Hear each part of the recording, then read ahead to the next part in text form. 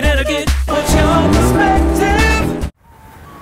I'm traveling all over Connecticut and southern New England, and we are in the mood for some really good Italian. Now, there's a lot of choices here in Connecticut, but we heard about this place in Manchester, known for amazing northern and southern Italian and Italian American, Trattoria Toscana.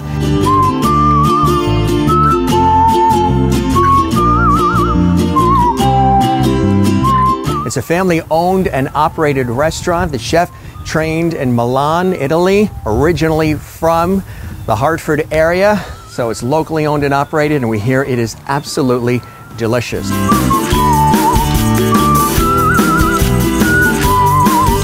So our main goal was to provide extremely fine dining experience food-wise, but in a relaxed, family-friendly, family-oriented environment.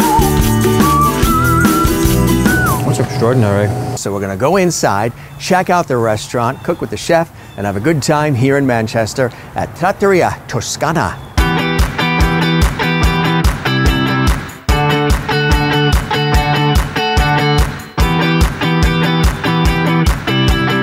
Hi, Jim. Michael Beers, chef and co-owner of Trattoria Toscana here in Manchester. Pleasure to have you. I look forward to cooking some great food for you today. I'm looking forward to it. It's a pleasure to be here. We've heard so much about this restaurant, chef. So many people have told us we got to come here and sample your food, and it smells delicious back here. You got a lot of stuff on the stove, a lot of things cooking. But what are you going to make for us right now? Today we're going to be doing a cioppino, which is a Italian-American San Francisco stew. We add pasta to ours to make it a pasta dish, makes it a little different. But it's a great dish, one of our top sellers. All right, let's check it out. Let's watch you make it. Sounds good. All right, so I first started a really high-end California extra virgin olive oil, and then we saute some confit garlic. So we'll get that going. Then our anchovies could go in. Chili flake, Calabrian chili flake. Gives a little heat to the sauce. Fresh mussels and clams. Now our clams and mussels are opening up. We're gonna throw in some of our house-made pomodoro sauce, a little bit of butter. Now we'll add our shrimp and our domestic calamari.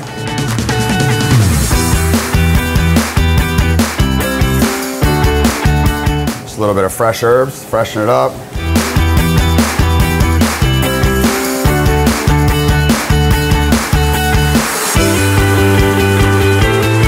All right, chef, this looks amazing. Hope you enjoy. Here we go.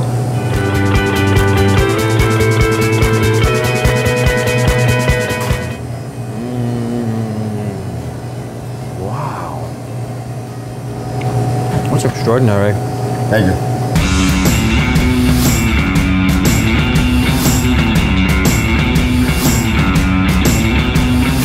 So when you designed this restaurant, let's talk about what you wanted to offer to people that perhaps didn't exist before. So our main goal was to provide extremely fine dining experience food-wise, but in a relaxed, family-friendly, family-oriented environment. And that was our main goal, and I think so far I'm blessed to have a phenomenal staff who helps do that in the front of house as well as the back of house. You have an extraordinary background. Your family in restaurants for many years, so you've been trained early. You also have training back in Italy. Let's talk about some of the experiences you've had that have led you to this restaurant today. So I started out working with my family. My grandparents owned a restaurant. I worked with them for years. Then I decided to go to culinary school. I went to the French Culinary Institute in New York City.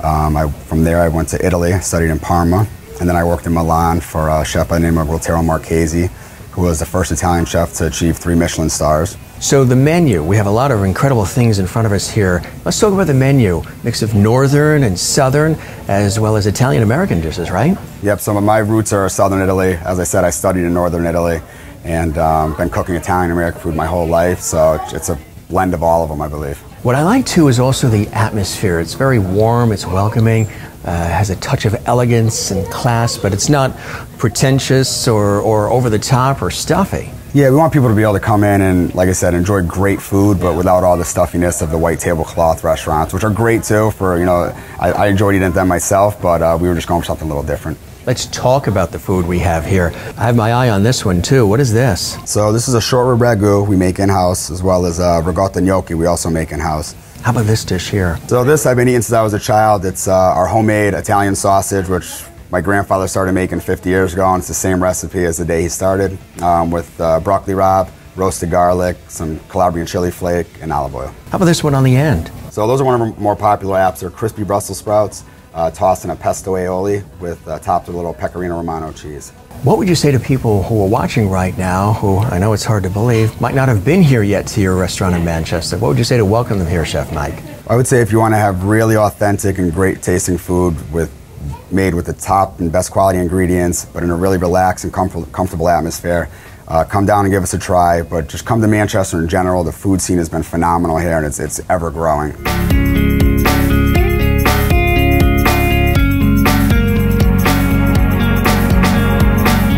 Oh boy, I don't think I can eat anything else the rest of the day. I am stuffed. The food is so delicious, and lots of it here at Trattoria Toscana in Manchester. You got the best of Northern Italian and Southern Italian and Italian-American cuisine, prepared with a lot of flair and a lot of love. Locally owned and operated, and that means a lot. We're so happy to be here, and it was delicious. That's my perspective, Connecticut. What is yours? Come here to Manchester and check out this fantastic restaurant. It is Trattoria Toscana. You're gonna love it.